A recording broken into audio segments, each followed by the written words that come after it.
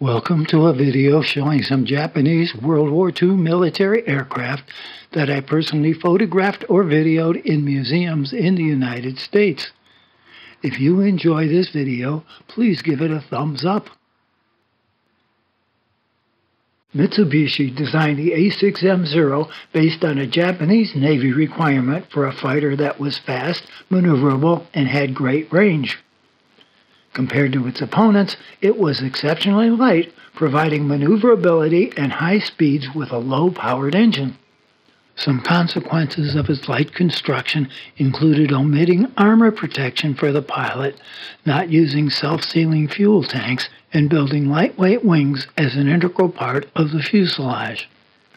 The Zero first saw combat in China in the late 1940s, and it quickly helped Japan dominate the air in Asia. In the early part of the war, Allied aircraft such as the Curtiss P-40 and Seversky P-35 were at a disadvantage in a dogfight with a Zero flown by a skilled pilot, and the Zero became a well-known and dangerous opponent. American pilots gained experience fighting the Zero in China with the American volunteer group known as the Flying Tigers and at the Battle of Midway. The key to fighting the Zero was to stay out of dogfights and instead use superior armament and hit-and-run diving attacks against the relatively fragile A6M0. As Allied pilots used their heavily armed aircraft to advantage, the Zero's dominance ended. Beginning around October 1944, during the battle for the Philippines, Zeros were used in kamikaze attacks. The A6M20 displayed at the Air Force Museum was found in Papua New Guinea and is painted to represent a section leader's aircraft from the aircraft carrier Zeho during the Battle of the Bismarck Sea.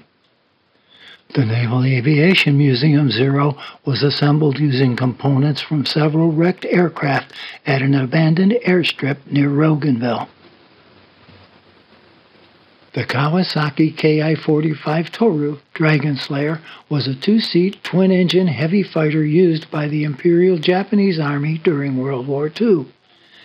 Entering service in 1941, it was popular with flight crews who used it primarily for attacking ground targets and ships, including U.S. Navy PT boats. It was also the only Japanese Army night fighter to see action during the war. The Smithsonian Museum's Ki-45 Mod C is the last known survivor of 1,700 Ki-45s built by Kawasaki. The Nakajima J1N1S Gecko was designed as a three-seat daylight escort fighter airplane, then was modified as a night fighter in May 1943. The Gecko, meaning moonlight, was redesigned to hold only two crewmen so that an upward-firing gun could be mounted where the observer once sat. Nearly 500 Geckos, including prototypes, escort, reconnaissance, and night fighters, were built during World War II. A sizable number were used as kamikaze aircraft in the Pacific. This J1N1 is displayed at the Smithsonian Museum and is the last one remaining. Its restoration took more than 4 years and 17,000 man-hours to accomplish. The N1K2 Shidenkai, Japanese for Violet Lightning Improved, was the best Japanese naval fighter used in significant numbers during World War II and was known to the Allies as the George. Though heavier than the Zero, it possessed surprisingly good maneuverability due to a mercury switch that automatically extended wing flaps during turns. Its 420mm automatic cannon provided greatly increased firepower compared to earlier Japanese designs. It was a worthy late-war competitor versus U.S. Navy and U.S. Army Air Force's fighters. It first entered combat in early 1945, and over 400 were produced before the war ended. The Air Force Museum's N1K2-JA is a fighter-bomber variant of the Shidenkai equipped with wing mounts to carry bombs. The Shidenkai, on display at the Naval Aviation Museum, served with the 343rd Air Group, led by the famous Captain Minoru Genda, and was manned by Japanese aces. The Smithsonian Museum's restored George also wears the colors and markings of the 343rd Air Group. These aircraft are 3 of the 4 surviving examples of the N1K2 George.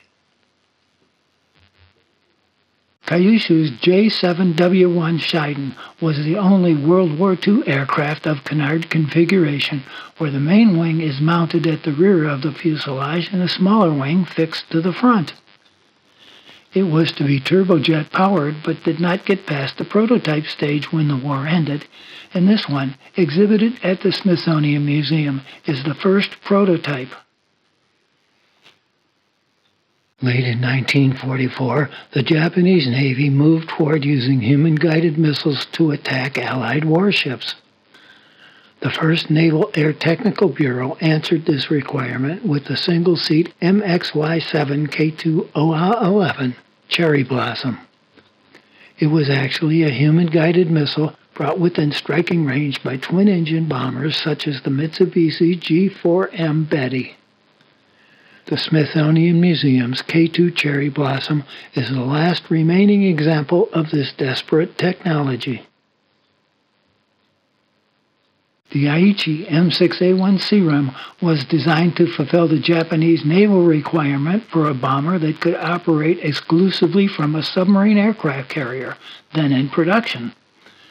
Japanese war planners devised the idea as a means of striking directly at the United States mainland and other important strategic targets, like the Panama Canal, that lay thousands of kilometers from Japan.